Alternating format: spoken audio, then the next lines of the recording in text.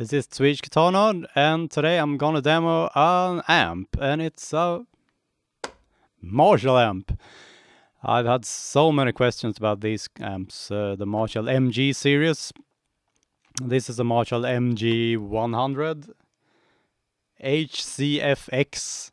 So it's the head version, it's in a carbon fiber like model range, and it's FX, it has built-in effects. But it's basically the same main amp as you find in any MG series. I don't think they changed the actual amp that much. So this has different effects from the original. That's called like MG100HCFX, just not the C. I think this has another version of the delays or something. But the main amp, I don't think they changed that much. And these come in all different sizes. This is the biggest one. The 100 watt head with a 4x12 speaker. What can you do with this one? You can program it. That's the big thing about this one. So you can have 4 separate channels. If you don't have the extra foot switch that you have to pay extra for reasons I don't really understand, because it really only works with this amp, and it makes the amp usable, basically. If you don't have this one, you are set to use just 4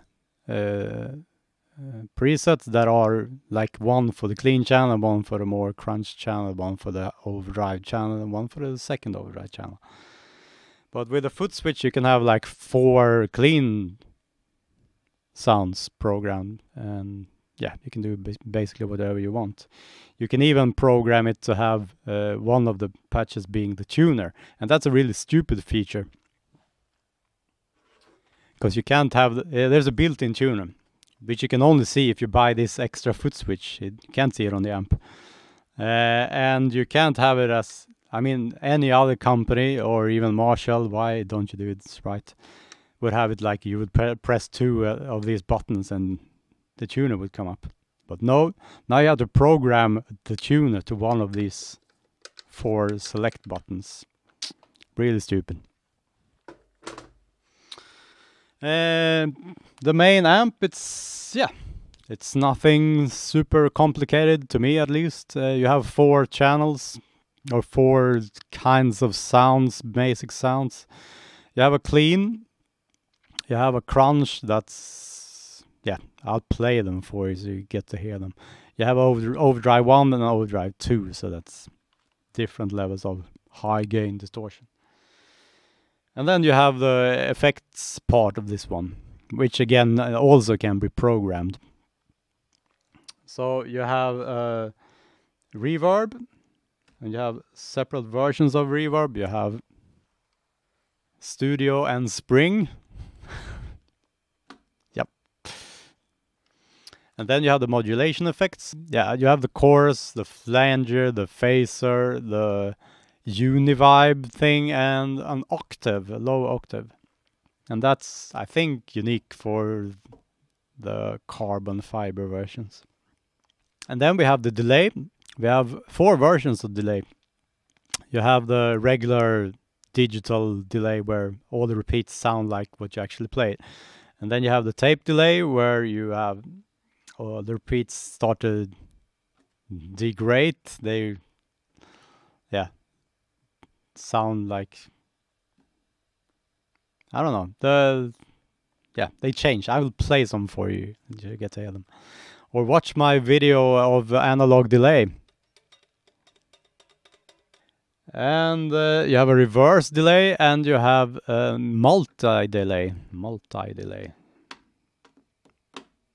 And then you have the regular controls for the amp. So it's input gain, bass, middle, treble, and output gain. And then you have a master volume that's not affected by any of the programs. So that's just, you adjust that to the room or the setting, basically. And on top of this, you can you have an effects loop, and you can decide if you want it engaged or not. And finally you have a feature called damping, and I will show it to you. It's basically like a loudness switch on a car stereo. Yeah. That's it. So let's hear it then. Here's my normal clean sound. So this is the clean sound, and I'm only using a bit of spring reverb.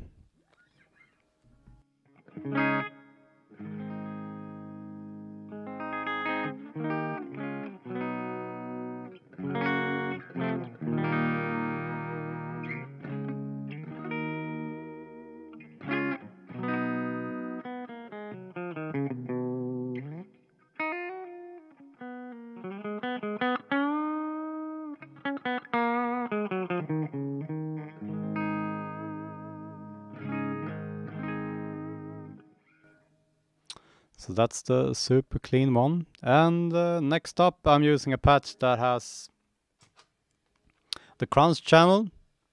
So you can see this turn from green to red, which I suppose is mimicking older Marshalls, like the non-master volume Marshalls.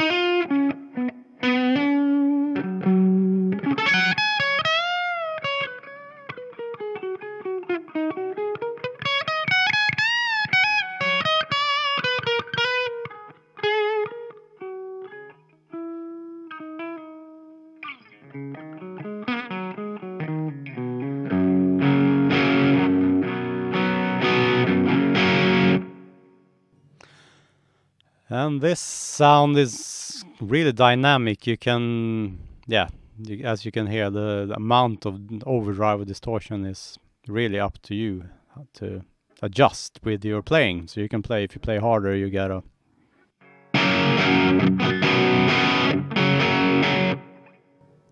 it really bites. But if you play light,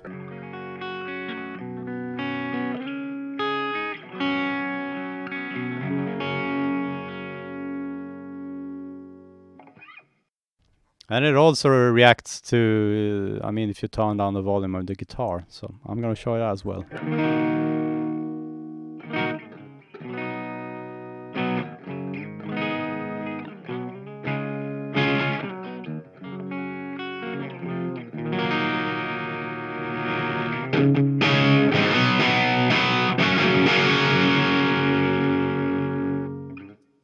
And that's something people will tell you, that's not possible with a solid state amp. Well, this is a solid state amp, and it's very possible. You could hear it yourself.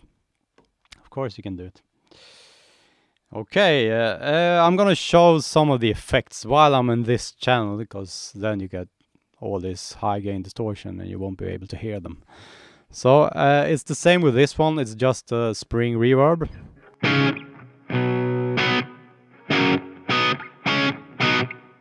If I try some of the more studio, like the digital reverb basically.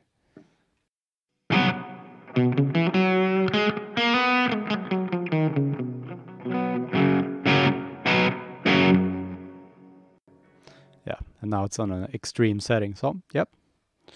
I'm gonna turn it off.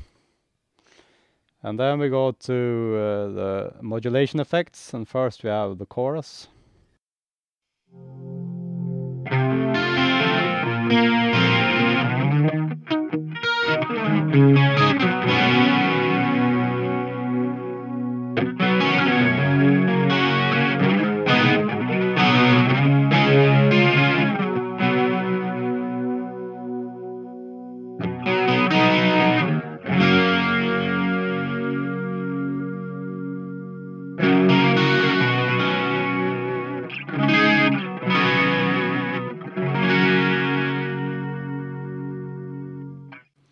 Yep, then a phaser.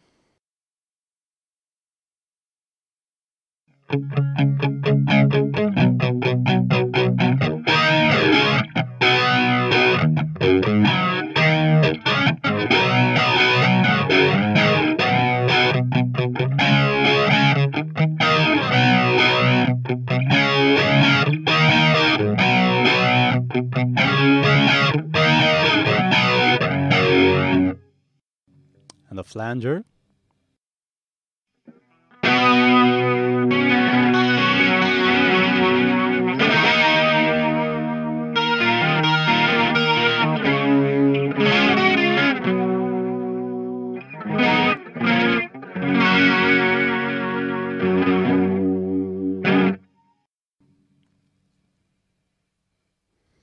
And finally the low octave.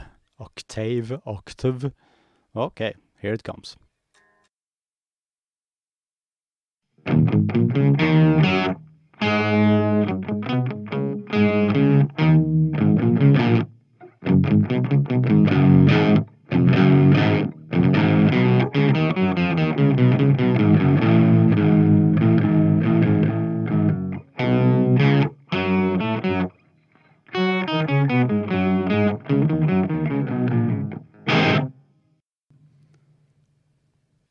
And next we have the vibe. It's supposed to sound like a univibe, I suppose.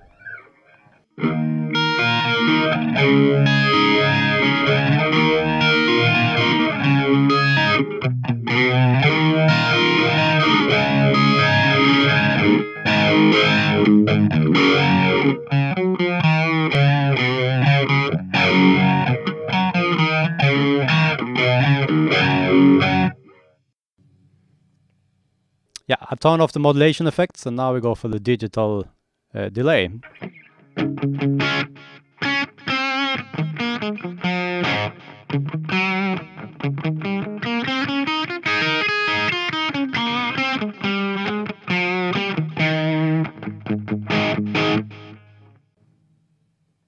And now the tape style delay, and as I said, the signal gets muddier and muddier for every repeat, so it's supposed to mimic an old tape style delay.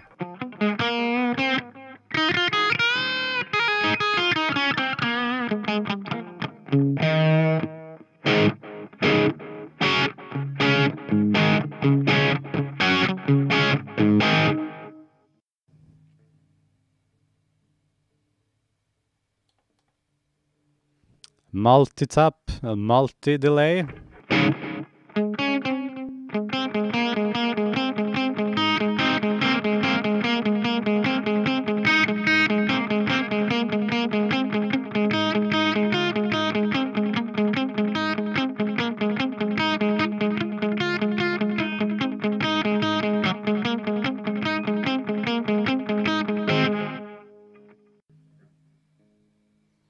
And finally the crazy one, reverse delay.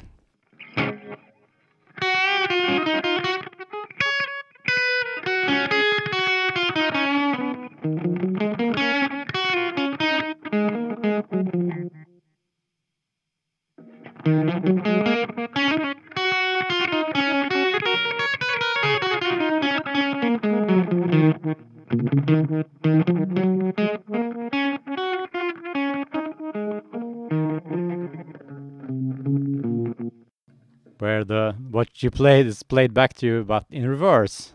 It's kind of crazy effect.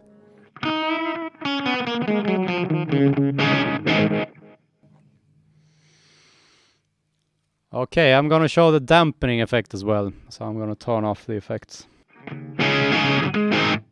So here's the amp without the dampening.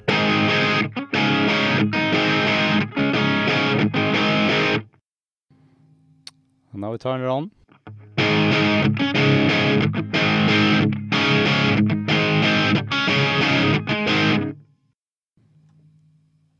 Yeah, so you can tell a lot more bass, and I think the feature exists because usually Marshalls are known for losing like the bass response when you turn them down. So this is basically supposed to be used when you have low volumes, but well, you can use this bass boost if you have high volumes as well. And I think I've done that in my next preset.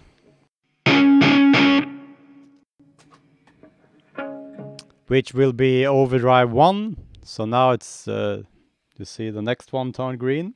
Again with the regular spring reverb. I don't really use the effects that much in my own presets. So yeah, overdrive 1 then. And yeah.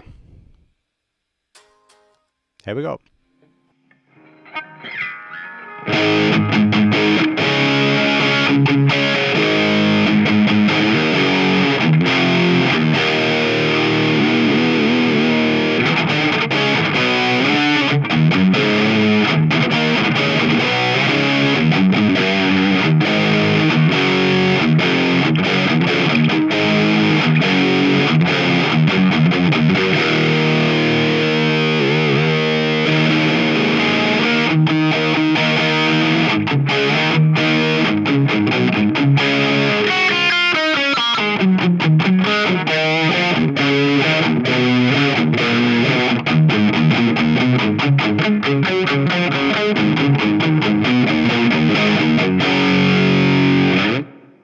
So that's, yeah, it's my rhythm sound basically, what I use for, yeah, rhythm. And finally the Overdrive 2 channel, and now I've added some of the tape delay, and of course I'm using the spring reverb again. So here, full blast, and as much gain as you get.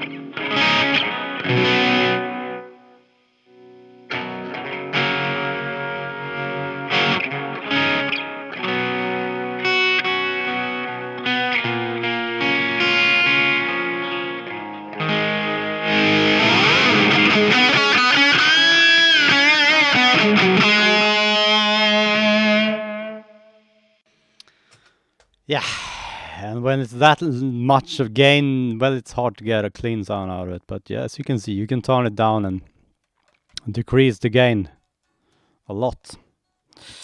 So there you have it, the Marshall MG100. And this is actually my main amp. So that's how good I think it is. Okay, hope you found this useful. See you soon.